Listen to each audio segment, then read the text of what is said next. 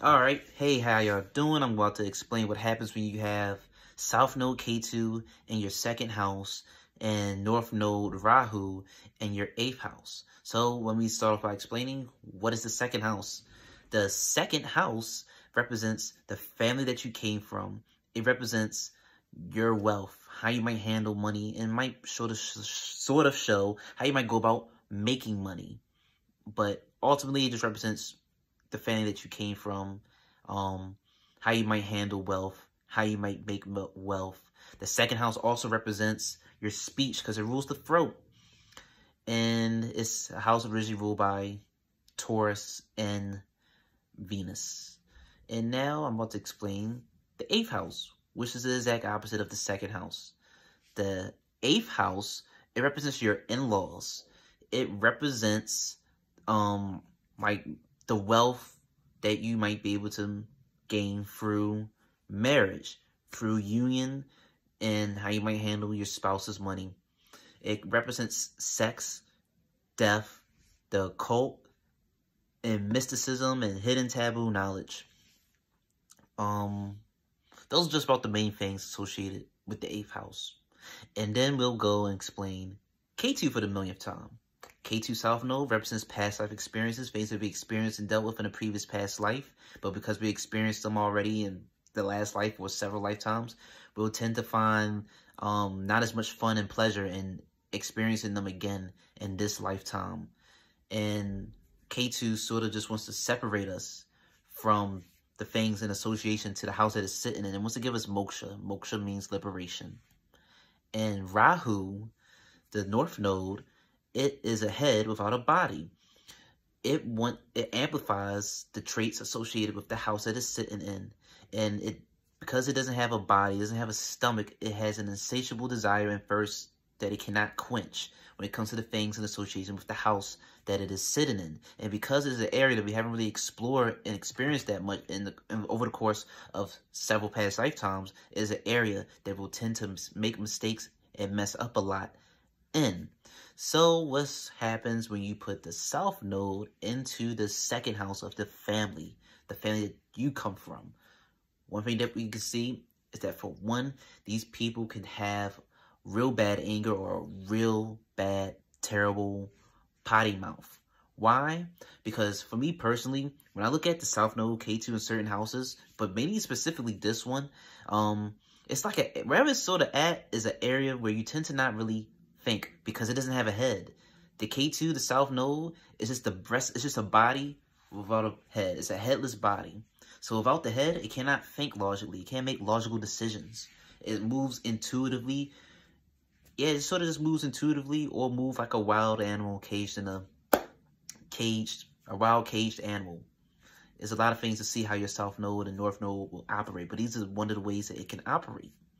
Your South Node can just make you get angry and you just say the wildest, disrespectful things to people in your family.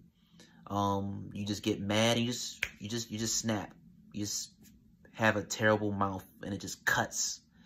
And like I said, the South Node, it wants to sort of separate you from the area in the house that it sits in, or it just gives you displeasure in that area. So these people, they can just have a distant relationship with the family that they came from, you know, their parents and their siblings or whatever, or they could have cursed out their family a lot. And just the constant cursing out of the family can separate them from their family and whatnot. There's a lot of things that could just manifest, but ultimately we'll see some type of separation, more dysfunction than usual, a lot of a huge tendency to just be verbal outlashes, just be disrespectful and cuss out family and whatnot.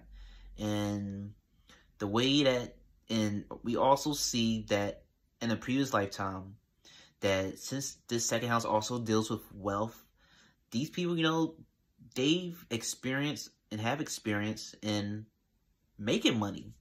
You have experience from previous past life in how to manage wealth and deal with it, and you already experienced being good to your family or having a good relationship with the family. So like I said, in this lifetime, it sort of gets stripped.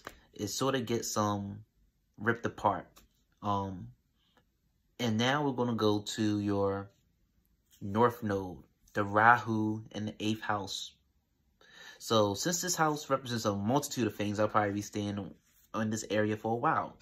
One of the things that we can see with the North Node Rahu in the 8th house is that these people will be interested or can tend to be interested in wanting to learn about the occult, astrology, tarot, Reiki healing, all those type of things. Things of hidden knowledge. They will want to explore and learn all those things, but they can tend to mess up and teach the wrong things to people because it has no experience in that area. It's curious about that area, but it has no experience in the mysticism and all that stuff of life.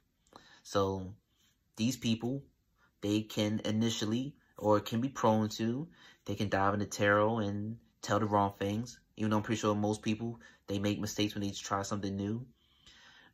These people, they could just be an astrologer and they just be impatient and rash and make just reckless amateur predictions or whatnot with this placement.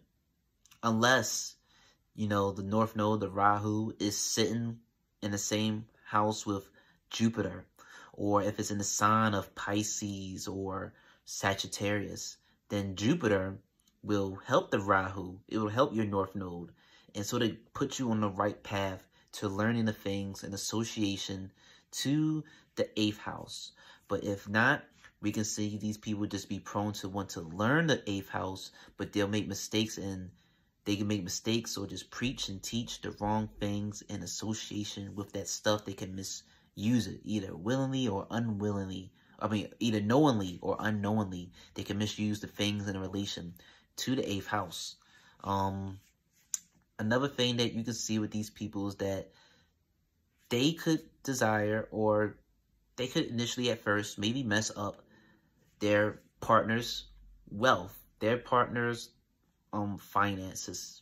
They get into a relationship or they get married, and they could just really just maybe get them in debt, possibly, you know. They could end up in debt unless they use that South Node, they use that past life experience of dealing with the family and dealing with wealth. Then they can use the experience of dealing with wealth to properly manage joint assets, joint finances. But one thing we see with Rahu possibly over here is that these people can tend to cause damage initially and mismanage and handle their partners and spouses and their in-laws, maybe wealth. Or maybe because the 8th house, since it represents death, you know, you can gain you can gain wealth through death, you know, through wills, through inheritance. So these people, it's possible for them to inherit money through death, and they'll just misuse it, possibly. These are just broad examples. There's a lot of things that can happen with Rahu and Ketu in the 8th house, but I like to tell both sides, the negative and the positive. Another thing with people who have Rahu, the North Node, in the 8th house is that these people tend to have a negative or distant relationship with their in-laws, with their, you know, their partner's family or your longtime boyfriend, girlfriend's family. There could be distance or tension with them. It's possible that there could be distance and tension with them due to you possibly having an interest in the occult. They could be like, oh, he or she, they into that stuff. I don't know why he or her is dealing with that person. We didn't raise them to be like that, and I don't want to see that person. So something like that can possibly happen with a person who is holding the Rahu in the 8th house. Yeah, and let's go back real quick to the South Node in the 2nd house. I said that these people likely had great experience in the past with handling finances and dealing with their family.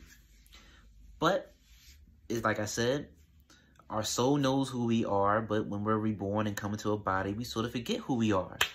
And our South Node is like an example of the quote. If you do not know your history, you do not know your past, then you'll be doomed to repeat it. And these people, because, you know, they got to find out how to deal with matters with the second house again, they could tend to, like I said, just be very bad, terrible relationship with the family they come from, very likely. And these people could just be real bad with handling and managing their finances, possibly. And they'll want to seek finances through their partners or through other people. They want to make finances from other people and their partners and whatnot.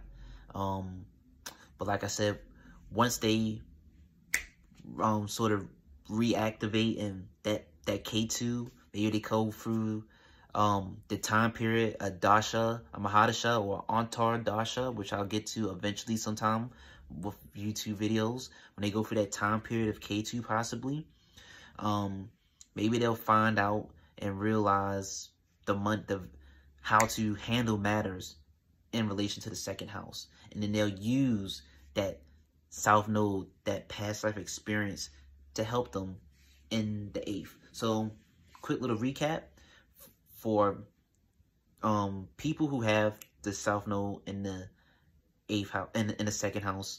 If they figured out how to handle their wealth and how to deal with the family, then we can see in the 8th house with Rahu, with experience with them dealing with their own family, these people can grow to be very good in dealing with their in-laws and know how to handle the budget and finances of the marriage, of the union and whatnot. As far as them being able to properly do things and learn things and go about doing things the right way, it comes to astrology and the occult, we would have to see the sign, the nakshatra, the planet that Rahu is sitting with. We just can't see that from here. And yeah, if South Node Ketu, if these people are showing more so the traits of, like I said, the violent verbal outbursts and not really knowing how to manage their own wealth, then we can see that Rahu will likely, he will make you just terrible with managing the finances and the wealth of the relationship, of the union. And these people can just possibly just be terrible with interacting, dealing with the in-laws. Another thing that's very possible, since the 8th house is a significator, it can represent death, because it's a house originally ruled by Mars and Scorpio rules the sexual organ, and Mars can represent like the sexual energy, similar to Venus. So with Rahu sitting here, we can see these people could just have a huge sexual appetite, huge sexual desires, could really want to explore and try new things sexually. And that is all I have to say in regards to these two placements.